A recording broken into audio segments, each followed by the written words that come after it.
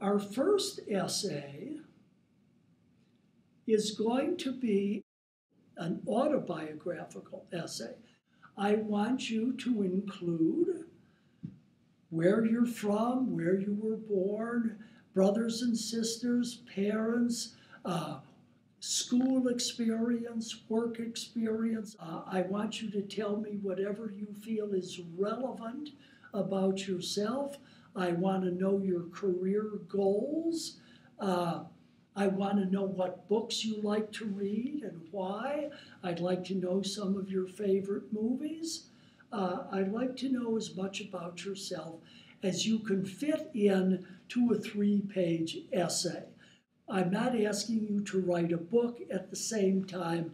I want more than a paragraph. The essays that you hand in will all be double-spaced and 16 font. Essays that do not follow those regulations will be sent back until you get it right. If you do that 2 or 3 times, then you're going to be in hot water because I'm going to get tired of sending it back. This is a diagnostic essay. This will tell me what you and I need to work on. It will tell me what kind of sentences you're writing. It will tell me about your paragraph development, about your syntax, about your subject verb, your prepositions. It'll tell me all kinds of things about your writing. We are all experiencing, and I'm including myself, different problems with our writing. I don't want to work with you on something that you've already mastered. I want to work with you on your weak points. Do the best job that you can. I would hope that you do the best job with all the essays that you send in, but this is very important because we need to get an accurate sense of where your writing is, and this will provide it. This will provide a good starting point, and it'll tell me what it is exactly that you need to work on.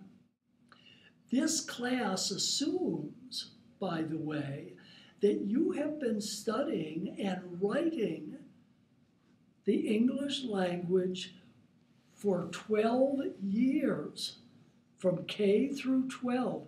You probably started writing simple sentences in about the 3rd grade. And since then, you've been studying syntax, your diagramming, your sentence structure, your vocabulary, we would call that diction, form, and on and on and on. Rules of grammar, subject-verb agreement, nouns, antecedents, on and on and on. Verbs, very important. I'm assuming you've had the grammar, mechanics, and usage because we're not going to spend a lot of time with that. I am not going to provide lessons in grammar, mechanics, and usage. Look forward to getting your work.